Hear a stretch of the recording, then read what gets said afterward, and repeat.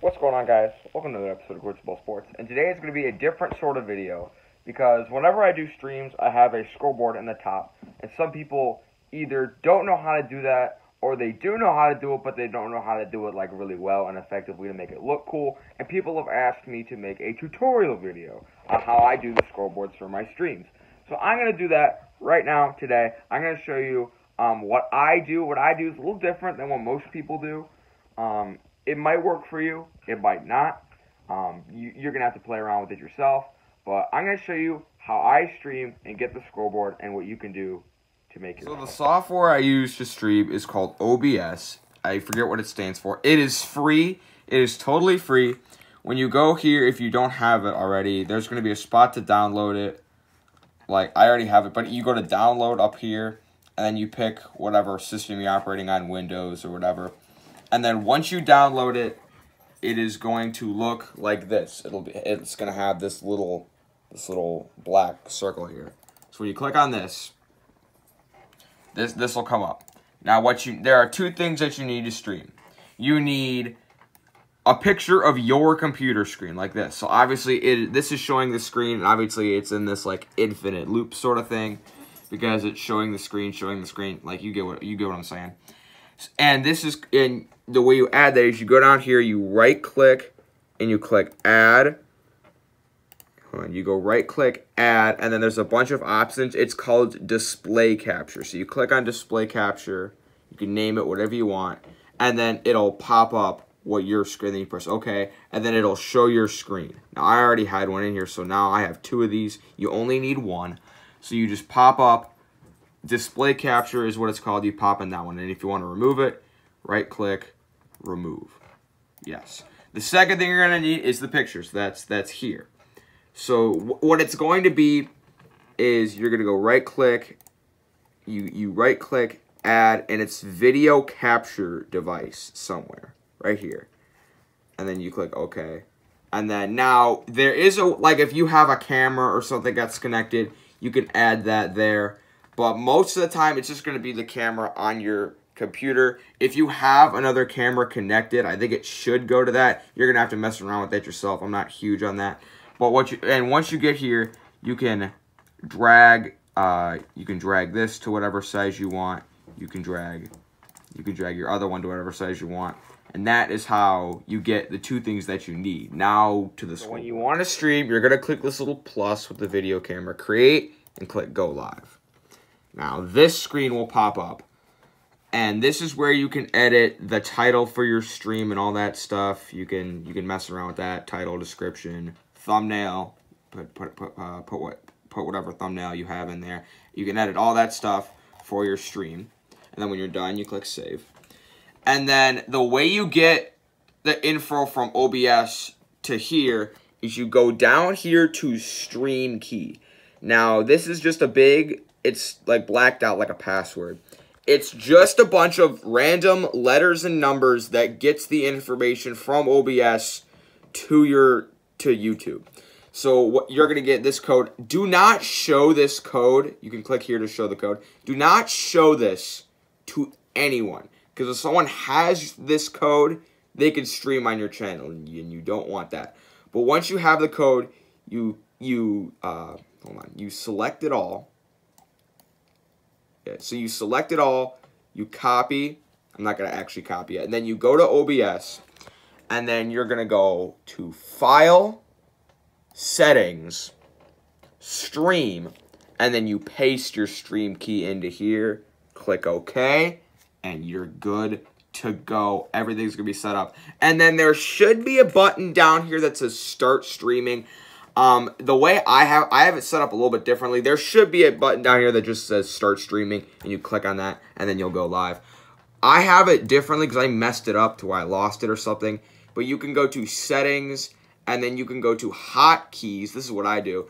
And then you have a certain stuff to start recording. I press Shift Q to start stream and stop stream. And then if you want to record, like if you want to record something and upload it as a video, there should be a button down here that says start recording, but I have it as a hotkey. You can just go to hotkeys and set up all this stuff. And then like when I press Shift Q, I start going live. You can make it whatever key you want. Just know, if OBS is open, you will start going live if you accidentally press that key. So make sure you close OBS when you're not streaming or using it. So just make sure you do that, because I've accidentally gone live plenty of times because I've stopped streaming. So now, let's talk about how you get the scoreboard. Okay, I make my scoreboards on Google Drawing. If you have a YouTube account, then you know how to use Google Drawing, or you can. When you get to your main page, hold on. Let's start a new tab. You go, this is my school account. Let me get to my Quizzable.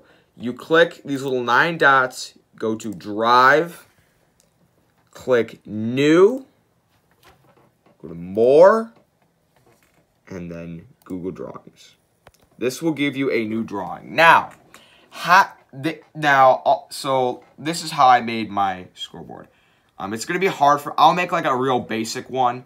Like, let's just go to, you can go Insert, and then you have all this stuff. You have shapes, like you have rectangles, triangles, you have all that stuff. And then you can also go Insert Word Art. And then when you want to insert word, let's just say MSU. Hold on, what did I press? Okay, like let's say MSU's blank. So if I want to type in MSU, you type MSU into Word Art, and then boom, you have it here. And then you can click up here. There's a ton of cool fonts here. The one that I use is Fugaz1. That's the font I use for my streams. But like for this, I just made select for football. I put a rectangle on both sides. You can edit the teams that are here, like so the Bears are playing New Orleans, right? So like if I wanted to change this, you can click on your Word Art and you can click Edit Text to whatever you want, and then if you want to undo, you go up here and you click this back arrow, and then it reverts back. If you want to change the color of it, you have the main color here, and then the outline color. So like if I wanted to change it to blue, like navy blue, I can go like that, and now it's navy blue. And like let's say I wanted to change the background to orange, you click here, make it orange, and boom. So that's what it is. And then in the middle, I have all the stuff here. So like what quarter number it is. If I need to change that, go back there. And then for the down marker, you can go like this, and then you can just edit it to say, like, let's say it's first down. You can just edit it to say first, press enter, and boom, you're good. I encourage you guys to have creative freedom with it. Make it however you want. Make sure the information's like presentable though, so people like know what's going on. I encourage you guys to just mess around with it, have fun, make it look cool. Just play around with different fonts, find what you want. Okay, I feel like I wasn't that, like, I don't think I explained the part on how to make it better enough. So I'm just gonna make like a random one. So like you want it to be in like a full rectangle. So we can just start with one. You can make it like skinnier, so like your thing has more space. If you're gonna make it skinnier though, make it like pretty wide. So let's go like this and just say that's your area to do stuff. So like if there's 2 teams playing, so I'm just gonna make one right now. And hopefully this can help you guys.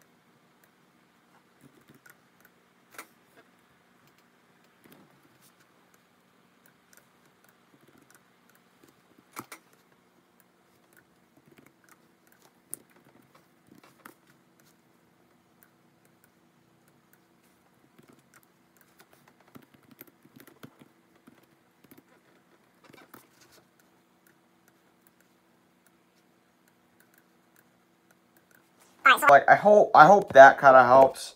I hope just watching me sort of like do it sort of shows you how to do it. I mean, I don't know if that's actually gonna help. Like, this is obviously like a pretty ugly looking scoreboard. Who wants to look at that? But like, I encourage you guys to mess around it, find something, and once you find something that looks cool, just go ahead and use it. You can edit it whenever you want.